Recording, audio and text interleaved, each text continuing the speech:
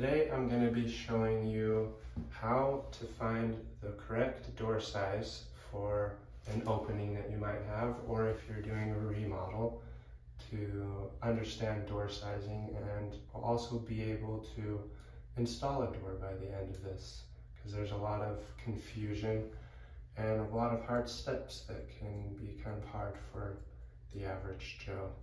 So I think it's kind of helpful to start from the framing stage when a door is laid out. So if we look down here, we've got ourselves what would be a top and bottom plate in the framing process. So if you look at my tape measure, we'll make a 3-foot door, or a 3-0. So usually you start by getting the edge of your door, your opening. So for a 3-0 door, you would make the opening 3'2" to account for the jambs and to give you enough space to shim. So that's our opening. And then you would take your square, get your mark, go 1.5 inches over, do it again.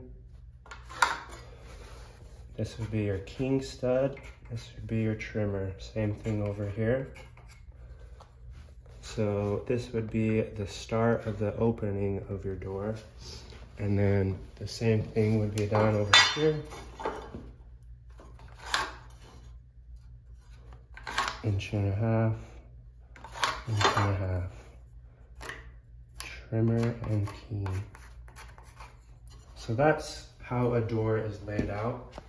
And as far as the height of the door goes, usually trimmers, or the inside stud, is 81.5 inches. So if you come over here, you see this doorway, these would be the trimmers, and this would be your header. So when you have an 81.5 inch trimmer, that would give you 83 inches after the bottom plate is cut out. And that's pretty standard for your interior doors. So we're gonna work on installing this door. So just to show you what we're working with here, we've got a 2'8" opening. So we went ahead and bought a 2'6" door. And as far as the swing of the door goes, usually you want the door to swing in towards the nearest wall.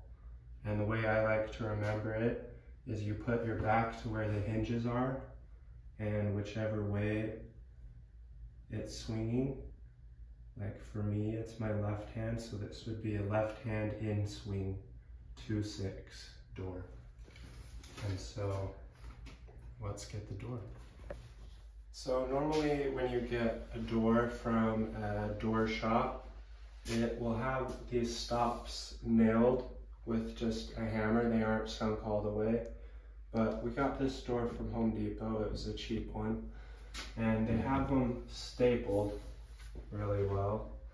And you can see this reveal right here is very uneven, and that will bother me. So we're gonna take it off and redo it.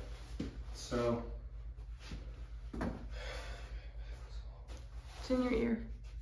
There's my pencil. Is it still going? Yeah, keep going. I lost my pencil and it was in my hat. Normally, I'll mark the outside of the door stops, not to put them back in the same spot, but just so you can tell where you want your nails to go. That way you can hide them with the stops after, and it makes a lot less work for the painter. So we're gonna pull these off. It's probably gonna take a minute, but be right back.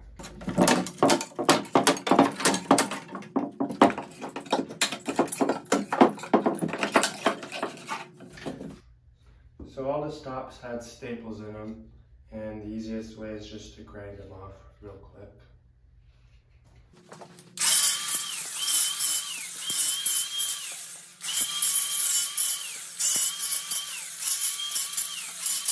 So that door that we were on didn't end up working out because Home Depot labeled it wrong. I was second guessing myself for a long time, but I wasn't wrong, they were. So we're gonna move to this closet door. So if you have a 6-foot level, it's probably the best size to use for installing doors. So I like to go to the side that the hinges will be on, and I take my level, and I've already marked out where the hinges are on my level, down here, here, and here. And you just want to see if the stud that you're going to be nailing to is plumb. And so this one is perfect, so we don't have to do anything with it. But if it were out of plumb, say the wall was out like this, you would want to put a shim down on the bottom until your level was plumb. And then you could just nail your jamb right to that. So that's what we get to do, no shimming. So we got our door. Let's see if it fits.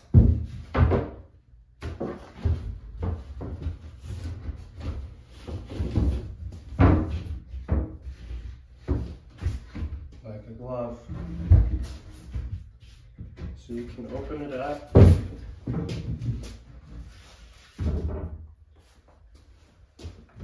Come look over here.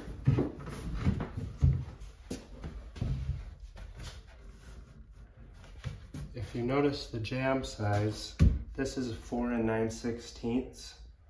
It fits a 2x4 with a layer of sheetrock on either side, and if it was a 2x6 wall, it would be a 6 9/16, I believe. So you want to make sure you know the size of the wall that you're working with. So I'm going to take 15 gauge finish nailer. That's what we're going to be doing most of the nailing with.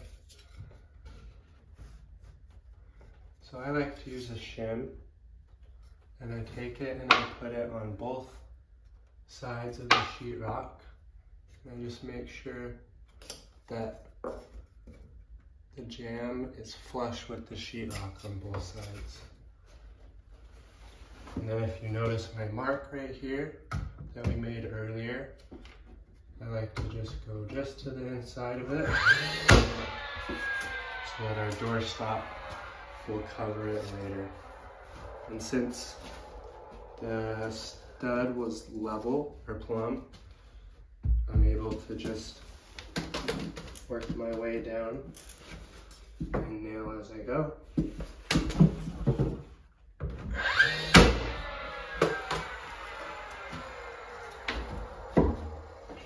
The next thing I like to check is the reveal on the top. This is a very bowed door. So what I mean by reveal is this space right here. From now on, we'll be just trying to get the whole perimeter to look exactly the same. So you can tell that right here, it's hitting, and right here we have a gap. So I'll need to lift up this side of the jamb with the shim until our reveal is the same all the way across like that. So in this process we'll be using a lot of shims. I like to get these shims off of Amazon. They're a big box of 120. It's a lot cheaper that way. We'll have a link for it on our profile. So if you take the shim You notice our reveal along the top is good to go. So I'll take it. And it hits.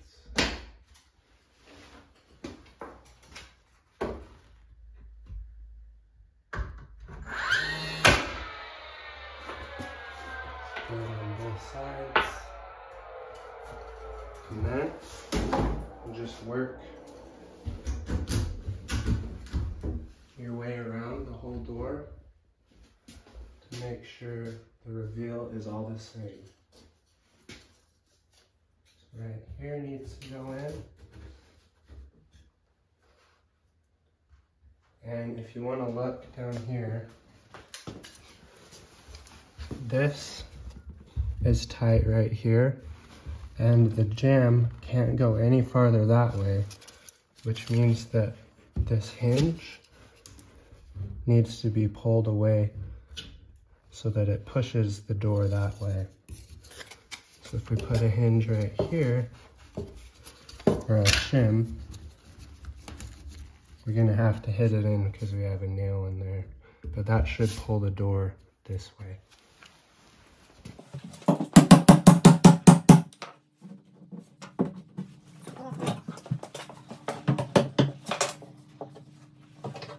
Now we can nail the jamb in, maybe.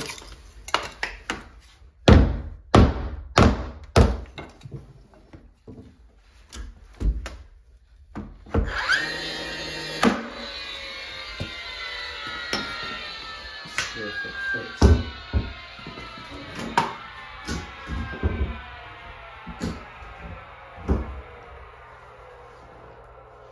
So you can tell now that it pulled it away. Got a little bit too much gap. So we'll just stick a shim in there.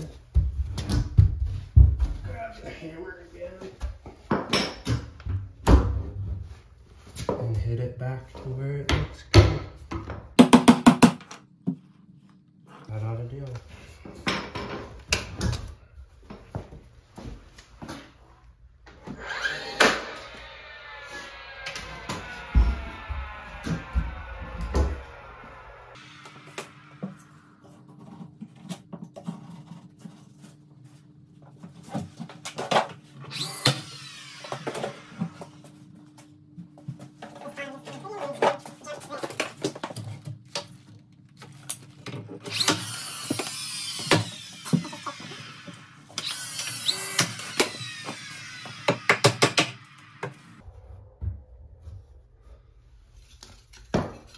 Gotta be careful with the waffle tip on the hammer. It's a framing hammer.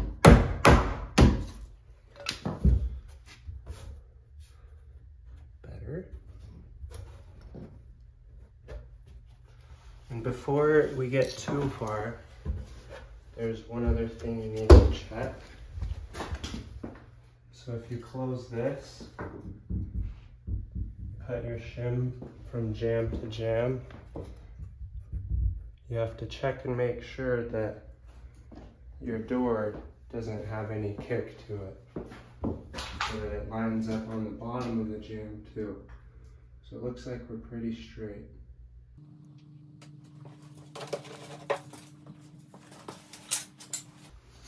When you're shimming, if you have a big gap to fill, you don't want to put all of your shims in because it'll kick the jamb. You kind of want to split it so that you have them even.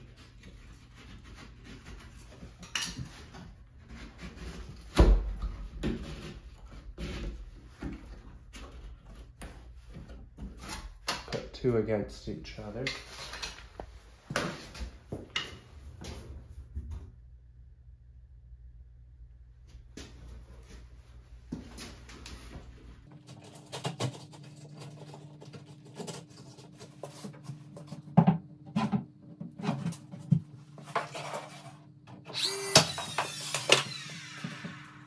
This is a very wavy jamb. It's not very easy on me.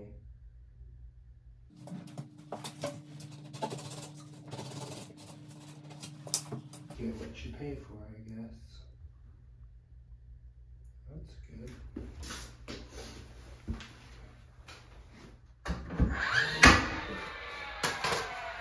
Lots of opening and closing.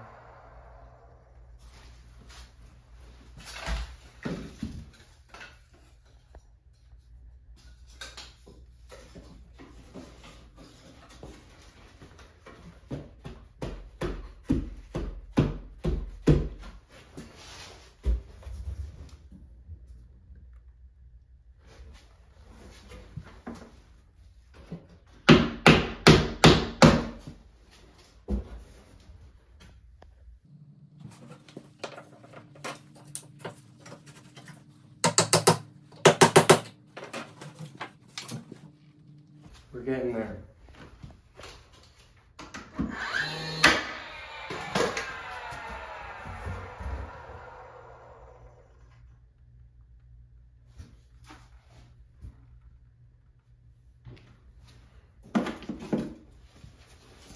Sometimes it's easier to nail before you shim, just so the door can be held where it needs to go, and then if you need to, like I do right now, you can shim it out.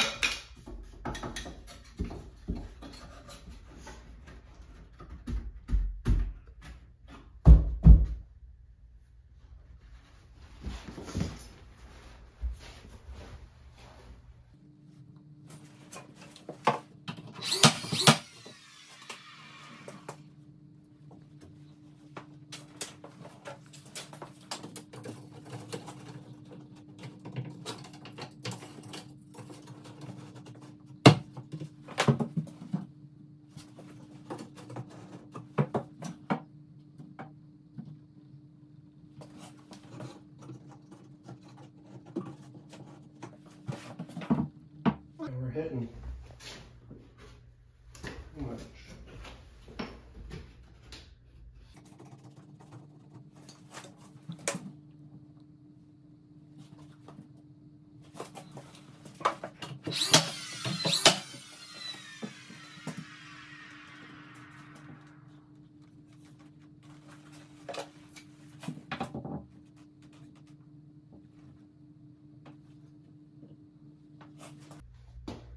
So after you've got your reveal along every edge, nice and perfect, just like mine, and you're flush across the drywall with your jamb, and you don't have any kick to your door, and it lines up along here, flush, you can move on to the next step of nailing the stops back on if you took them off like I did. And since we won't be able to fit in the closet and it's dark in there, we'll just use this door over here. So I like to use an 18 gauge brad nailer to nail these stops back on, but it's pretty important where they go. So if you take a look at the door here, we've got the latch, the door handle, and this is the hinge side.